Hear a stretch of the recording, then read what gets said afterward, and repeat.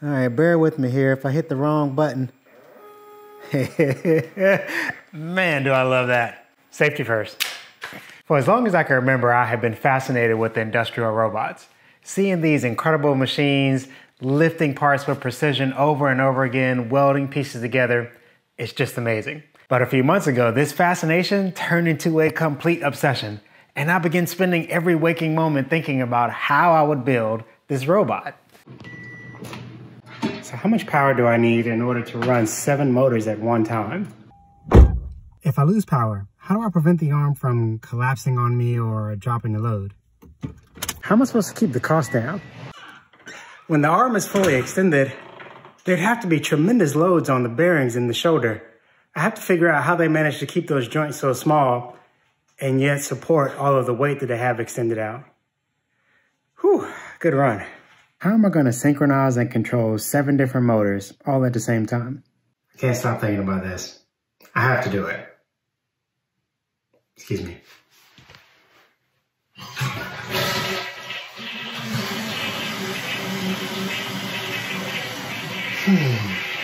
Part of what makes this so challenging is the wide range of skills required in order to accomplish this by myself. We're not just talking about mechanical design, which is the part that I feel comfortable with. This is my first project welding aluminum. There's a significant amount of machining, which I am a brand new machinist. There's programming involved. There's a significant amount of electronics. This project has been quite the challenge. I would not be doing this project justice if I tried to cram all of that into one video.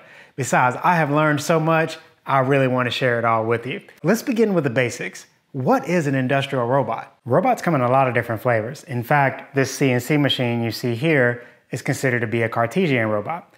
I built this a few years ago, and there's a whole series of videos on my YouTube channel about it. I'll put a link in the description for you if you want to know more about that guy. But the robot we're going to be talking about is called an articulated robot. They usually have anywhere from 3 to 7 pivot points, allowing them to rotate and move in a lot of different ways. Normally there's a motor right down in the center which allows it to pivot about its base. That will be axis 1. Axis number 2 has a motor right here, and this allows what we're going to call the full arm or the upper arm here to move the body of the robot forward and back. Then there's a third motor allowing you to bend at the elbow and move the forearm. Beyond that, we'll have more motors in the back which allow you to rotate around the wrist like this, pivot at the wrist. Right out here at the end, there's often a faceplate with a motor behind it as well. That will allow you to rotate whatever tool is mounted here.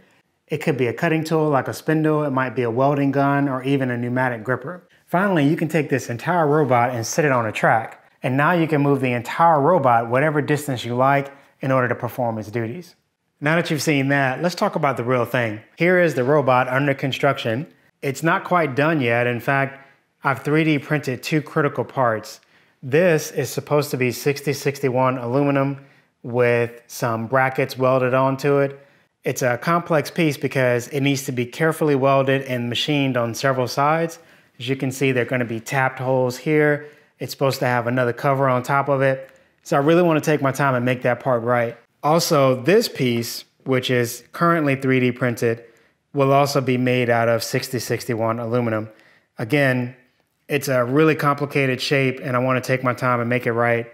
So I decided to 3D print this piece so that I could test the assembly and make this video for you guys today. In a future episode, I'd like to talk about many of the design decisions that I made. For example, why did I put the motor down here instead of up here? There are pros and cons to doing both. This assembly will have 7 motors when it's complete, but right now we've got 6. There's a 400 watt AC servo motor down here in the base with a gear reduction, which we'll talk about more in a future episode. This is 1 kilowatt. These are all AC servo motors. 750 watts, that one's 100. There's one in here that's 200 watts. That was really fun, trying to figure out how to bend this belt, get the motor oriented in that direction, figure out how long this belt needs to be, figure out how to tension the belt. That was quite an engineering challenge, but we figured it out. And there's a 100 watt motor right there, giving us all the different axes of rotation. One of the things that's really difficult to predict in advance is what the actual payload will be at full speed.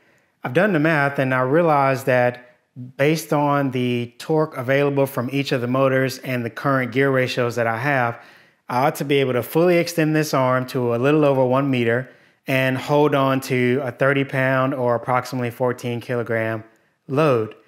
What gets tricky about that though is when you try to accelerate the load, that produces additional forces. I need to make sure you understand just how much power it takes to swing around a 30-pound load.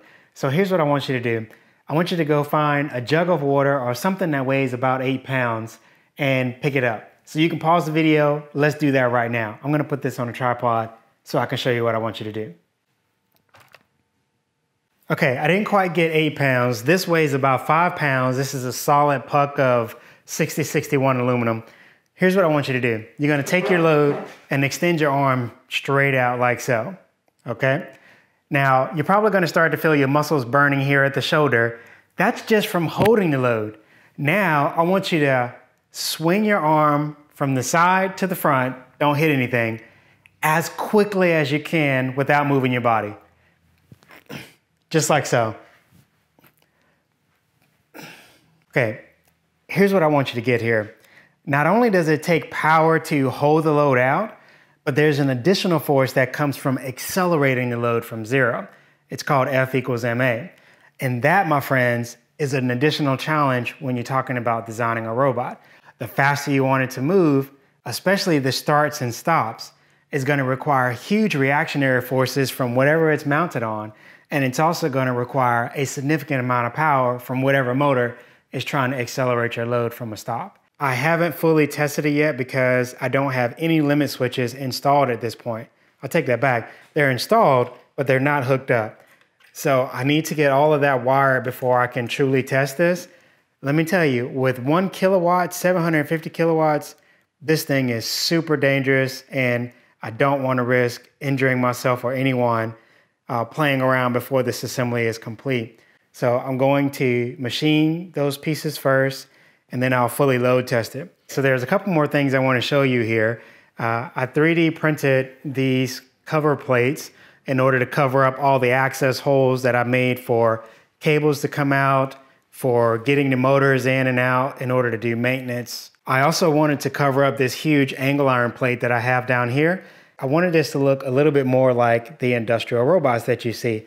And those usually have cast parts that are really curvy with all the appropriate machined faces. I certainly couldn't make something like that here in my home shop, but I could 3D print a plastic cover over the structural members underneath. And that's what I did here. Now, this is my first attempt at making a really curvy shape like this. There are almost no flat surfaces on this part, and that would be extremely difficult to model in SolidWorks, at least for me. I'm not much of a surface modeler. So I tried out X-Shape for this. X-Shape is also new to me. I've never done any sub-D modeling. This was my very first attempt at it, and it came out okay. I had to split it in a couple of different ways to get this to work. The first version that I made of this, I couldn't quite get it to slide in place without having to remove the motor. There are 2 tapped holes right here, and that allows me to install a lifting eye for picking up the robot.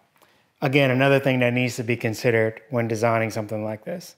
There's one more thing that I need to make, and that is my cable tray assembly, which will cover up all of this.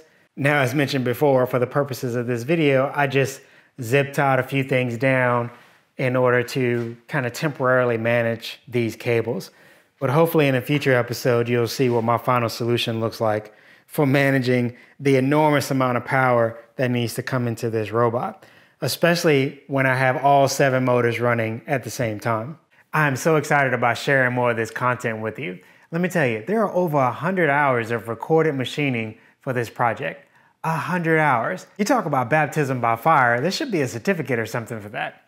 I don't know what all the series is going to be about yet. There's probably going to be some combination of teaching videos like how I used the servo motors and how you could use them for your projects, as well as sort of how I designed this, even though you may not build this exact machine. What would be amazing is if I could actually talk with a robotics expert. If you work for KUKA Robots or something like that and you've got experience and knowledge you want to share, maybe it'll end up being part of this series.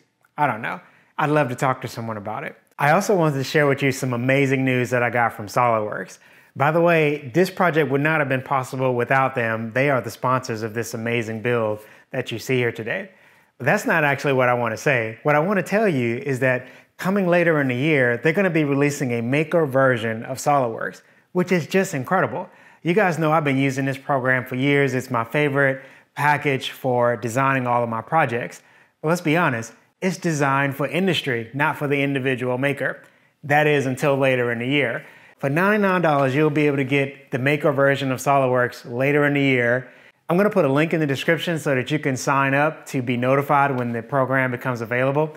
It will finally be possible for more of you to use the same package that I use, because I'm not using that other stuff. I hope you guys enjoyed this introduction to this massive project that is still underway. There'll be more coming up soon. Thanks for watching.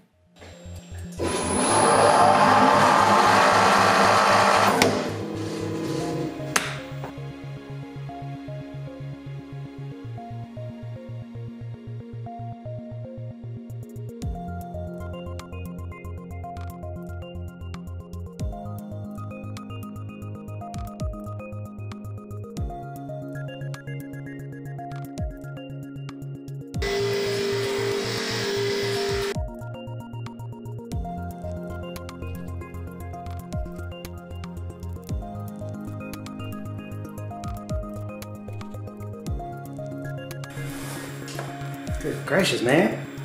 Got some serious guns there.